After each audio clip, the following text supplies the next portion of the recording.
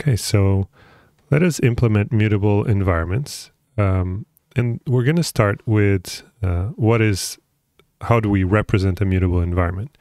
And the way we do so is by having a heap that contains frames. So again, just to recap, a frame is each of these boxes, and frames will have references to other frames, and the heap will contain all frames. And the references will be the keys of the heap. Okay, so it will be the handles in the heap. So let's go back here.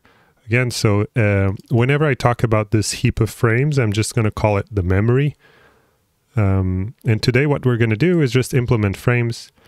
As you have seen, there are two kinds of frames. There will be the root frame, which has no a reference to nothing. And there's frames that are children of, so such as this one, which has a reference to a parent. So the parent is optional. Only one frame has no parent, which is the root. And everything else, this will be a multi-level tree. And that's what we'll be implementing, right? So again, just to recap, a frame has a reference to its parent and a map of local bindings, which we'll call the locals. So we've used this notation to represent a frame that has a single parent, and we use E0 to represent handle 0. And in this case is another example of a root frame. Okay. Okay, so let's try to implement it. So we're just going to implement frames, and then I want to implement a few operations on frames. So first thing we want to do is represent a frame. So we want to have a struct that has a frame. So it has a parent first, and it has locals. Okay. So if we want to represent, so here are two examples.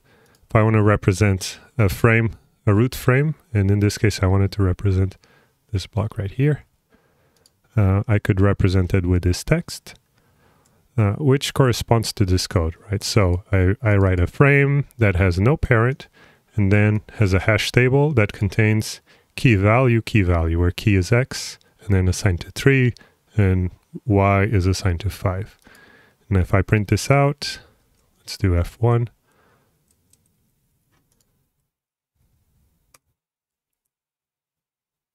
I should have the frame above. So as you notice, false for the parent, and then a hash table with y and x. Key values get reordered just because of how the hashing algorithm works.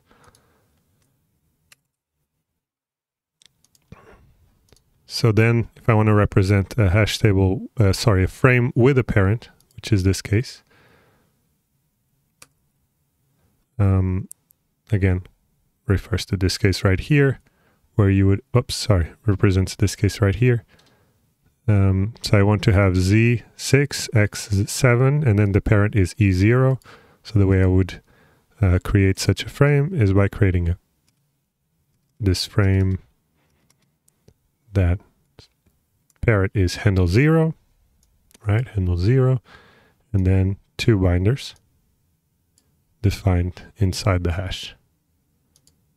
Okay. So finally, what I want to do, let me just show you, are now operations. So I wrote these test cases. What I'm going to do is I'm going to paste them here. And we're going to go through require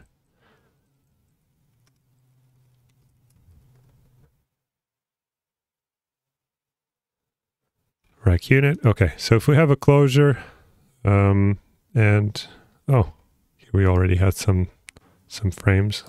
Let me comment these out. Okay, so here are two frames.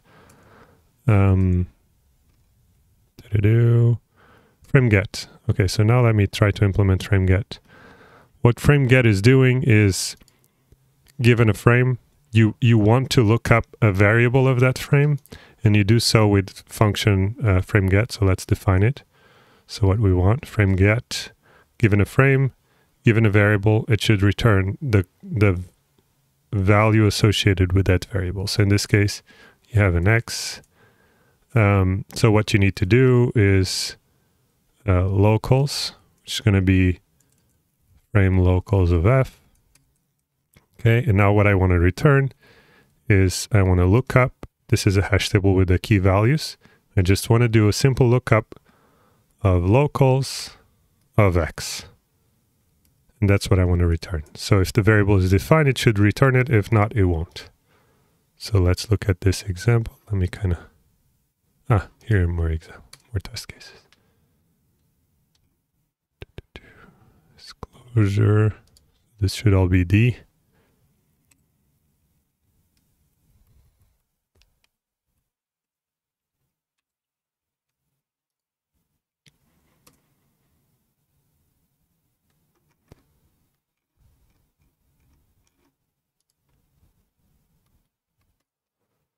I don't know why this was called S.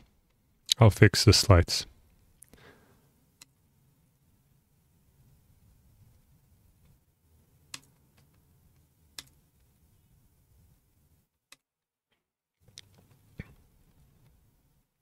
Okay, D.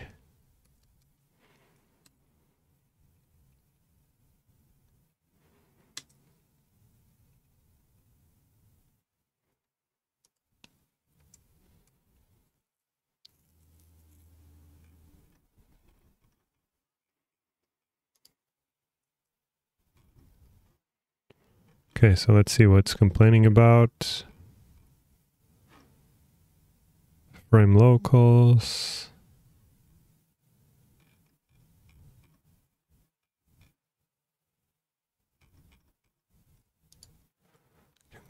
Comment it out because this file also requires frame. I want to make sure that... Oh. Then what's going on?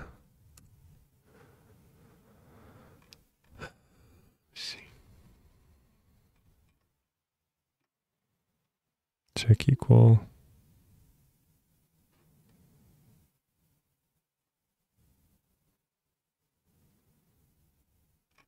Yeah, okay. I'm gonna comment this out because this is already defined in this file. So I want to make sure there's no clashes. Okay, and now it's not href. Let's see. Okay, so now let me comment out these things.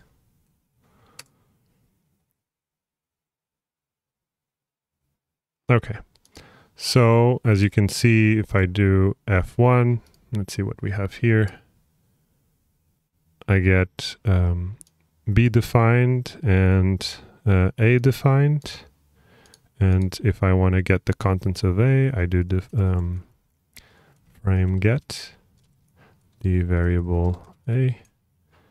What that returns is number 10, as you can see here, which is why this test passes. Okay, so next thing I want to do is push and put somewhere. I don't have put, but I will also define put. So the next thing we want to do is when you call a function, you want to create a new frame that takes a reference to the parent, and you want to initialize it with a pair, which represents the parameter and the value of the parameter. So I want to define frame push that takes a parent, takes a key, takes a value. What that does is create a new hash table, a new frame that has a given parent, and then I want to initialize the hash table. Okay. So then if I do frame push, I want to do, okay, so this is the variable x, the number 99. And if I run this, now I get a frame here whose parent is handle 0 and is initialized with a binder, a single binder. It's going to be important when we do function application. In the end, you won't call these functions directly because you will just use top-level functions called environment functions. Environment functions will call operations on frames internally. So we looked at frame put, we looked at frame push. Finally, we want to define frame put. and frame put, given a frame, a key and a value. What it's going to do is it's going to create, first we're going to take the old locals, which come from looking up frame locals of f. And then what we want to do is we want to create a new frame that has the old parent. So we're going to do frame parent of f. And then I'm going to create a new hash table. Right, so now what I want to do is define new locals.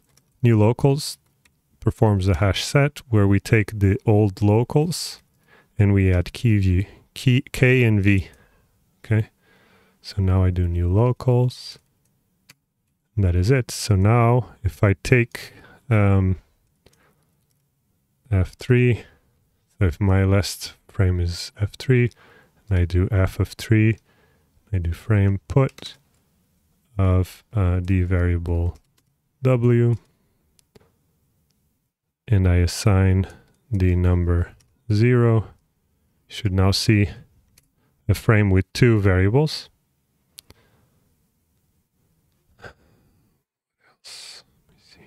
Frame put is already defined, so let me call this, so there's no confusion. Okay. Yeah, because all of these variables, all of these functions are already defined, and they're defined in this file hw5, which you're going to use. But because I'm recalling the same name, it doesn't like it. So it throws out an error. So I call it just frame put. It's the same code. Okay, so what I wanted to show you is that put adds a new binder. So as you can see, you have w assigned to 0, which is what I just added. And of course, if you rename something, if a variable already exists, currently there's no error, so it will just happily do that. So in this case, before I had x assigned to 99, and now it's assigned to 0 because I assigned here to 0. And that is basically it. These are the 3 operations that we've learned. We've learned that there's a root frame, which is the initial frame without a parent and no binders, and then a push operation which represents this operation right here, which creates a new frame and initialize it with a parent, in this case e prime, and the key and value. And finally, we also learn how to, given a frame, perform a put, which represents this notation. And finally, just to recap, you're not going to use frame operations directly. These are used internally. But I just wanted to give you an overall of how these things work.